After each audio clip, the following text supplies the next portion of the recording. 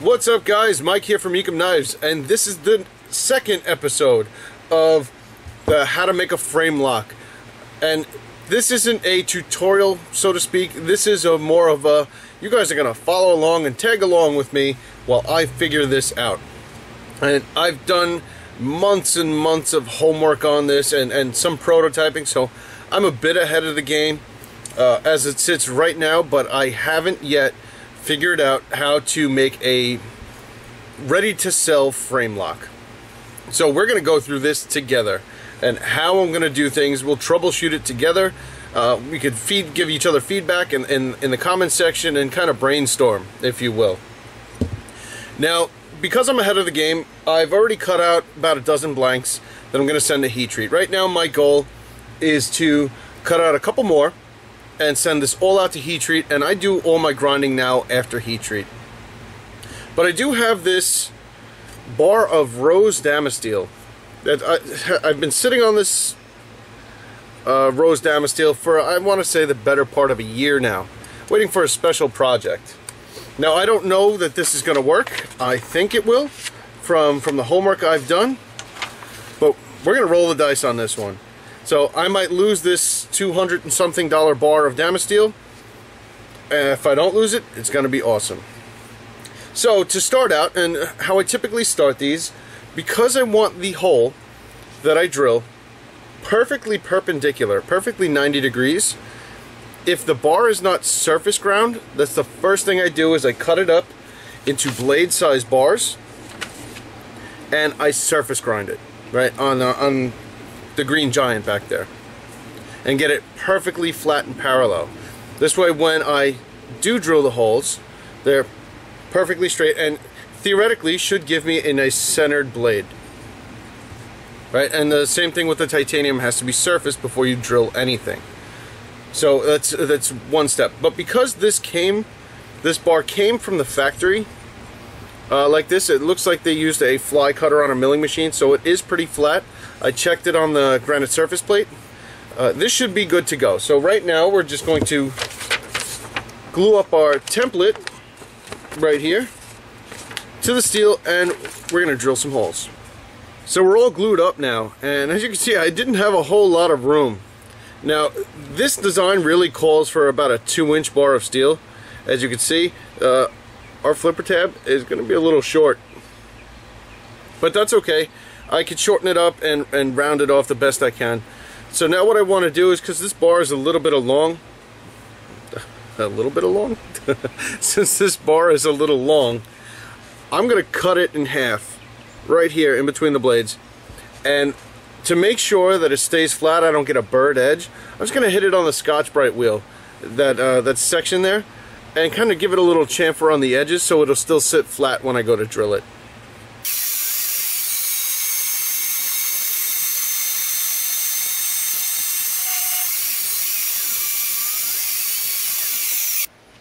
See, now we got a little bit of a burr here, so we're going to knock that off real quick on the Scotch-Brite wheel.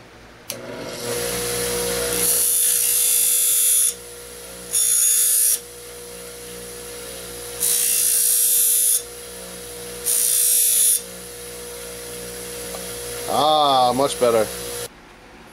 Alright guys, hopefully you can see this. I'm over at the milling machine now, and I've put a couple of 1, 2, 3 blocks on some parallels in the vise.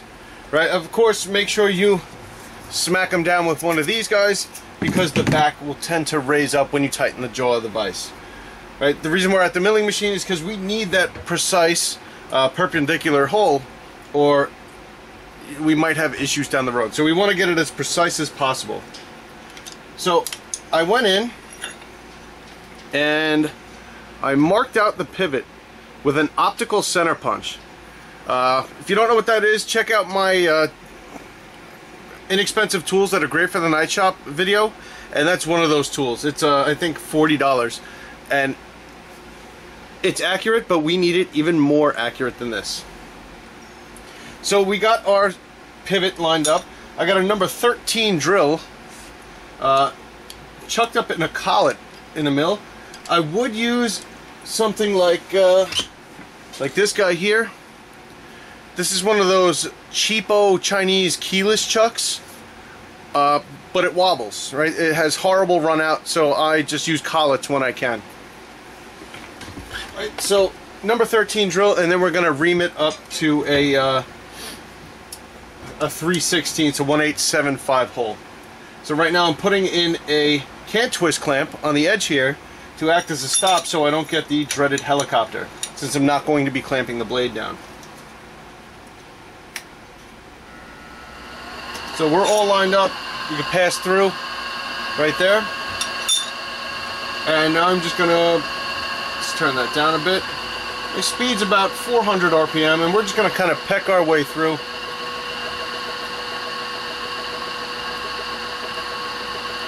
Let it self-align like that, and we'll get the hole started. Gonna go ahead and peck our way through.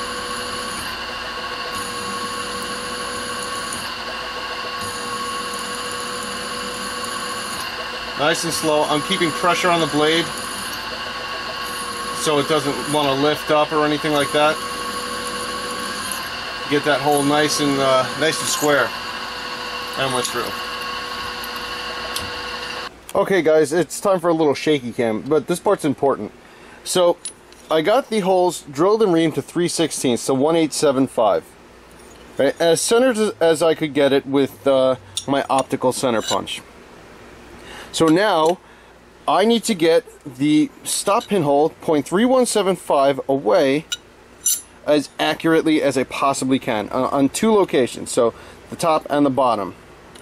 So the way I've come up with to get this done, to kind of align everything, is I drilled and I drilled and reamed a piece of G10 on top of my 1-2-3 block setup to 3/16, the same as the pivot, and then I have this precision ground steel rod that's also 1/875, and as you can see the hole is aligned right that. So if I hold on for a second, you spin it around, let me lock that down.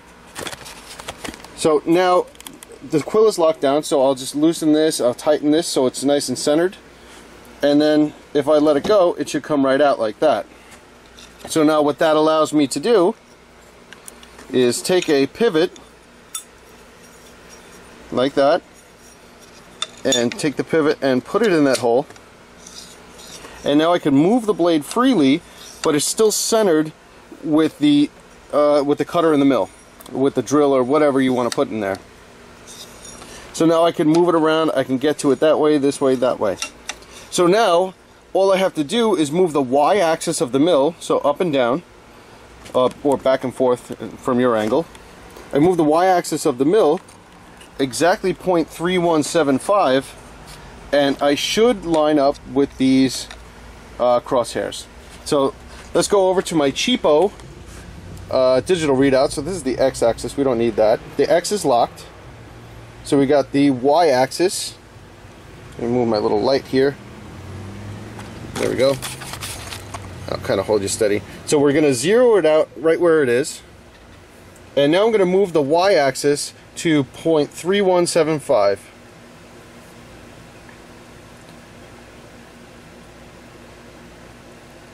So 0.2, and a digital readout is definitely worth it, guys. There wouldn't be it would be very difficult for me to do this without it. And this setup's like $200 by the way. 0.3175 we're looking for. 1.5, come on. 6, come on. There it is, right there. Alright, now I'll lock that down. Of course, when I lock it down, it's going to move a little bit. And I'm probably going to have to adjust it a tiny little bit. Yeah, it moved a little bit. Yeah, that's just from me locking it down. Well, that's what you get with these little mills. There we go. Alright, so we're going to leave it right like that. So now that we've moved the table 3175, let's see where we line up. And we have a convenient little pointer on the bottom of this guy. Let me unlock it.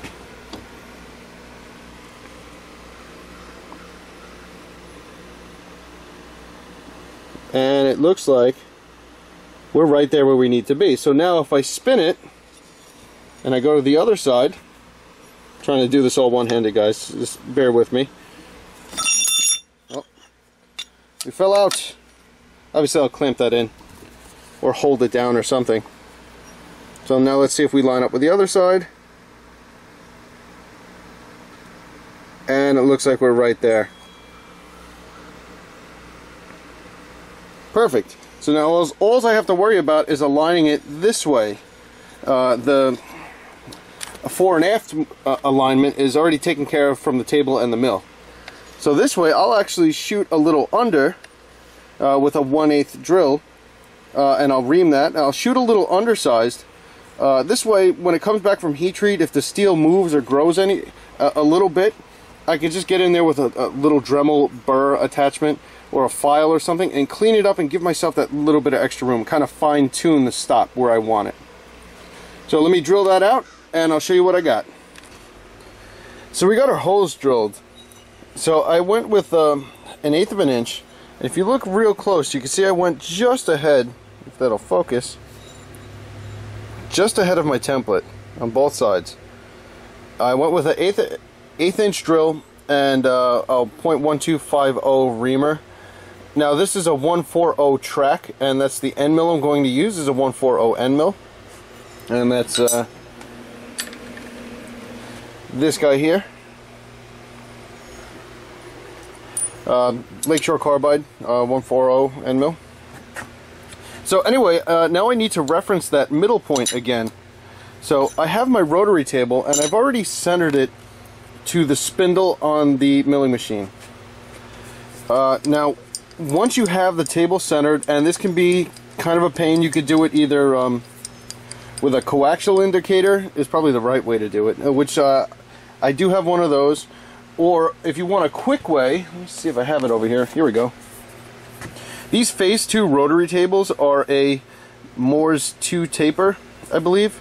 Look it up, I forget what taper it is, but this is the same exact taper, right? This is a lathe dead center.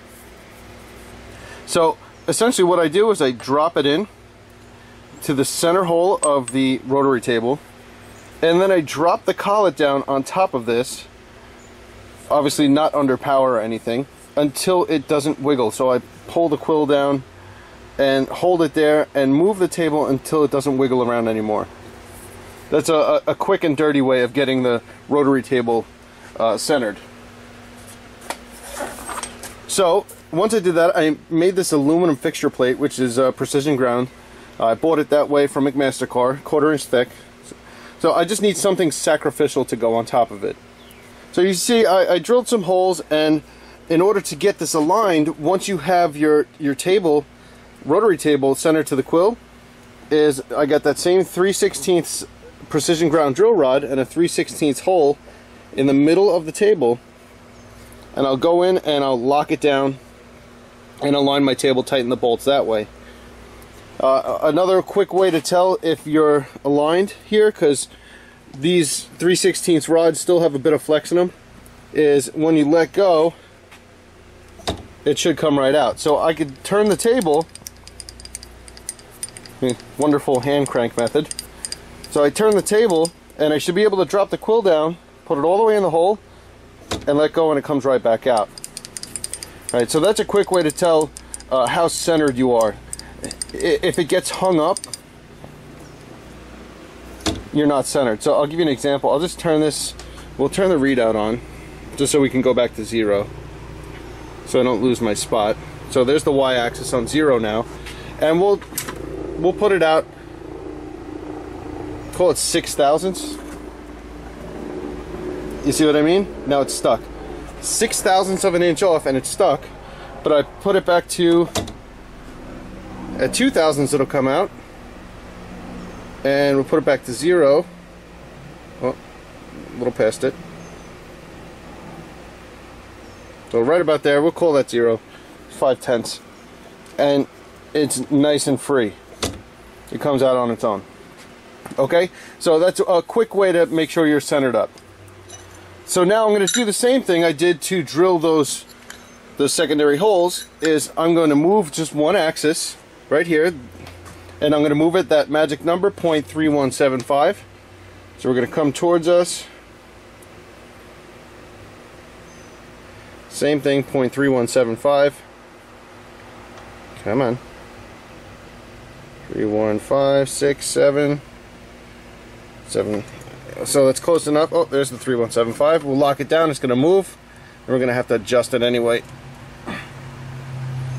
Oh, it moved a little bit. Let's go back. Oh, wrong way. I'm just barely touching it to get it to move. Oh, that's the wrong way. There we go. 3175. That's our magic number. So now we should be lined up with that track. You see I've milled this before, and the sacrificial plate, and we're right in the middle of that track. Let's go to the other side and see where we line up on the other side. Oh, sorry, shaking. Turning cranks and dials and stuff. Doing it the old way. So let's see, we should end up in the middle of that track again. And get it to a point where you guys can see it. And we are in the middle of that track. Okay, I know it's hard to see. So that's essentially it. I'm going to now take that same pivot, drop it in that center hole, clamp it down using this clamp here, and I should be able to mill that track out. Now the reason I drill those holes in the beginning is so I don't overshoot. So all I have to do is connect the holes. Okay, so I'm going to go ahead and do that, and we'll see what it looks like once it's done. Alright, there we go, fellas. We are clamped in nice and tight. I mean, I'm shaking the whole machine by trying to move that blade. Yeah, that's what you get for a $1,000 machine. But what are you going to do? You know, make the best of what you got. So, now I should be able to rotate this around. Whoop, wrong dial. Rotate this around. And what I'll do is I'll plunge in on the very edge so I'm not too hard on the cutter. So I'll aim for the edge of that hole. And then on the dial here, I'll make note of what the number is. And then I'll spin it around the other way and make note of the other number once I get to the other side. And this way, when I'm going down about 40 thousandths depth of cut per pass, and it's 160 thou stock, so I'll make 4 passes at, I don't know, on this machine it's probably about 700 RPM, 800 RPM, and a nice slow feed. Even if I turn this really fast, it's pretty slow. So this way I'll match the numbers on all 4 passes. This way it's a nice even channel. So, alright, here we go.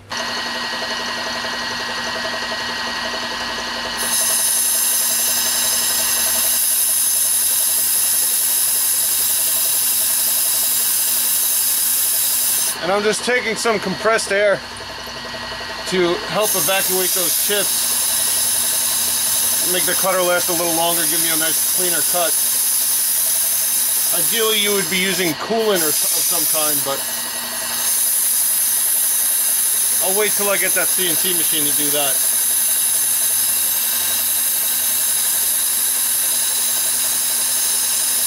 Goggles are a-glaring. I guess I'll just lose these. I know a lot of you guys yell at me. You gotta wear your goggles. I'm trying. Don't want to lose an eye. Then I definitely can't do this anymore. Whoa, whoa, whoa, whoa. Okay. So it looks like we successfully milled out those tracks. It's hard to see through the paper that's all shredded, but on the back, they look pretty good to me. So now all I have to do is cut these out on the bandsaw and maybe hit them on the surface grinder really quick, and that's it. They're good to go to heat treat.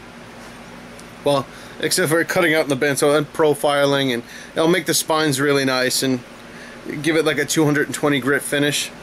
I heard something about stress risers. If you send it out with a really rough finish, I guess the heat will get into that crack, that really rough finish, and maybe crack the blade. I don't know, they call it a stress riser. They say 120 grit or finer to get this, where you don't have to worry about it. So I'm going to just clean these up, profile them, like I said, on the bandsaw, and a little Harbor Freight deal behind me, right there, right over my shoulder, the old way. And then, yep, surface grind them on the old dinosaur, and they're off to heat treat. But that's how you mill a stop pin tracker. At least that's how I do it. If you guys got a better way, put it down below. Let's talk. Let's kind of feed off of each other. If you have ideas, please share them with the group, and I'll do the same. So this is Mike here from Ekim Knives. Thanks for sticking with me on episode number 2, and I'll catch you on the next video.